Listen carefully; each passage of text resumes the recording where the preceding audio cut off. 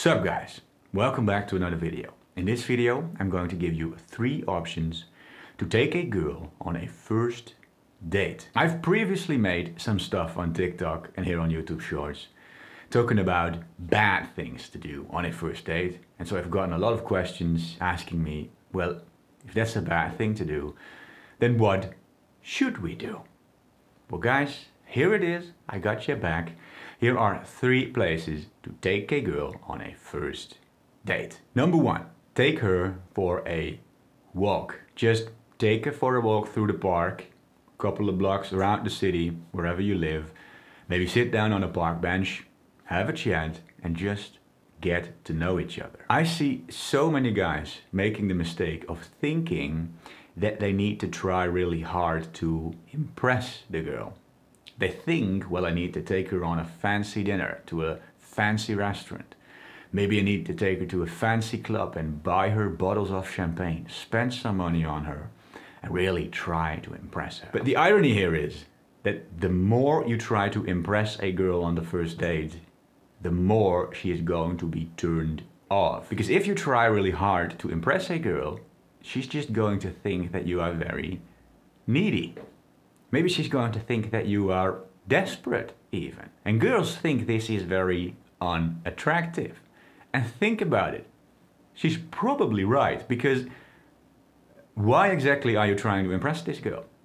You don't really know this girl yet. And even if you do already know her, you don't really know her in like a romantic dating context yet.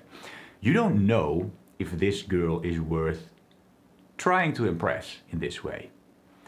But you are trying to impress her. So the sheer fact that you are trying to impress her kind of implies that you are a little bit desperate for a girl's attention. It implies that you don't have a lot of options in women, that you have so little experience with women that now as soon as you're dating one, you just go all in and try to impress her, even though you don't really even know the quality of that specific woman yet. Truth is, you are a little bit desperate, right? This is not nice to hear when you hear this for the first time, but it is the truth. And a girl is going to notice this. Whether it be conscious or subconscious, she's going to know that you are desperate, and she's going to think that this is very unattractive. And so the irony of going on a first date is that the more you want to impress her, the less you should actually try to impress her. Don't go overboard, don't go too fancy, but just do something casual. The purpose of the first date is to get to know each other.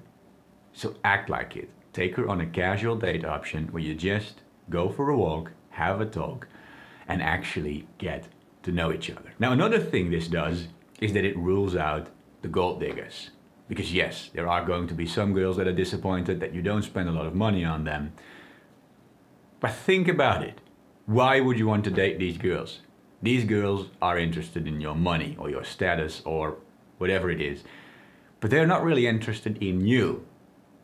Because if they are, then they wouldn't mind going on a walk with you. But think about it from your own perspective. If you like a girl, do you mind spending time with her? Do you mind going on a walk with her and getting to know her?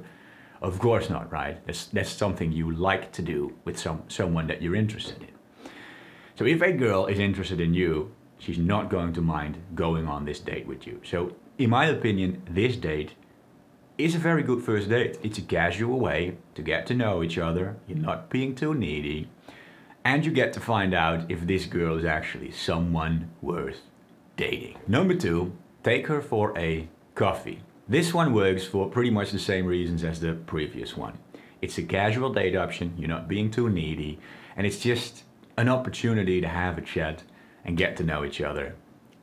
But it's slightly different. It's just a different option. Instead of going for a walk in the park, you now go to this coffee place. You get to sit down, order a hot beverage, and have a talk. Not much else to say about it. It's just a different option. If this is something you prefer, you know, some people might feel uncomfortable going for a walk in the park. They might think, well, that's not what normal people do. Normal people go to normal people places.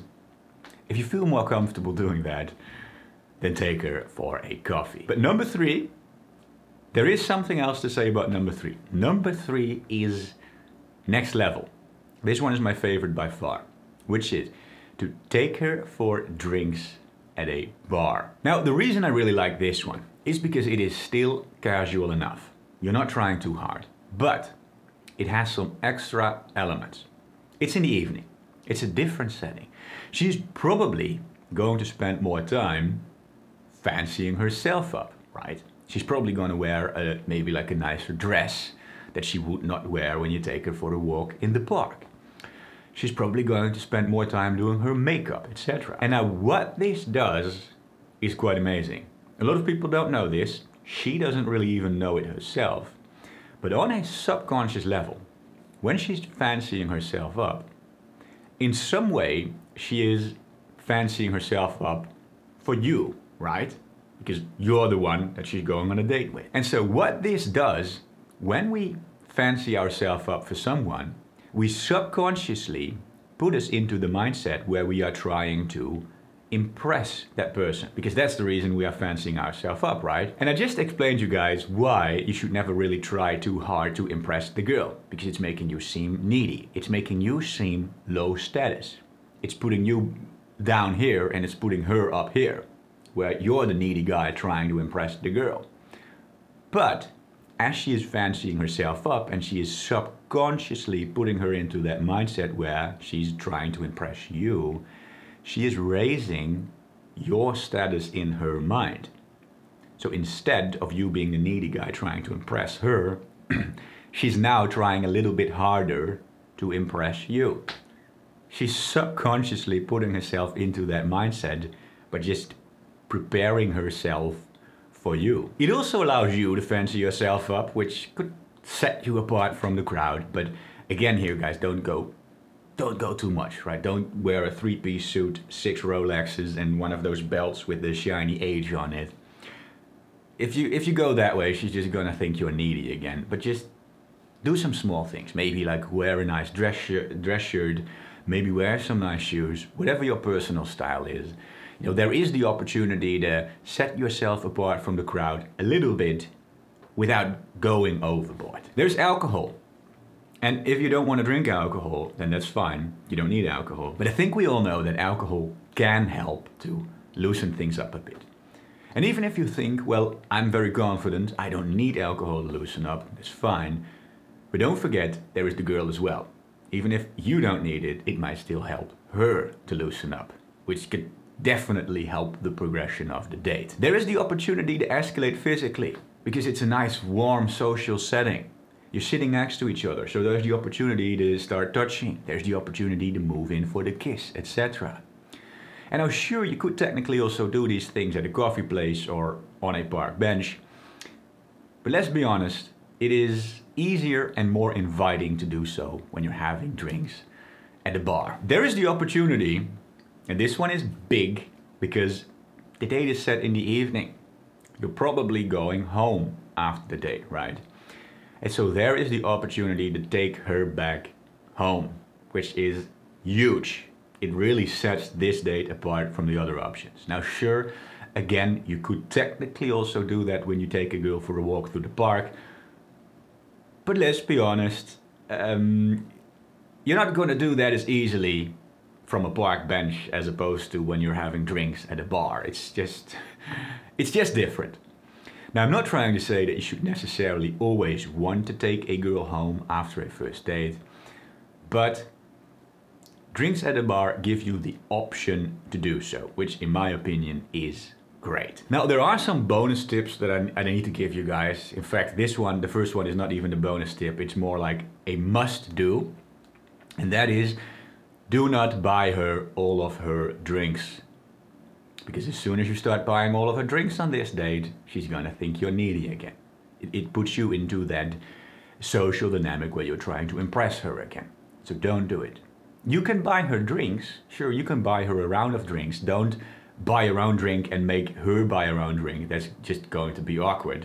Buy a round of drinks, but then make sure that she buys the next round of drinks. And alternate like that throughout the evening. Another tip that can really take this date to the next level is to not just take her to one bar, but take her to different places. So if, for example, you take her to 2 bars instead of 1 bar on that evening, what this does, and this again is like a psychological trick, what this does is that we form different memories. When we go to two places, we form two different memories of that evening, of that experience, instead of one.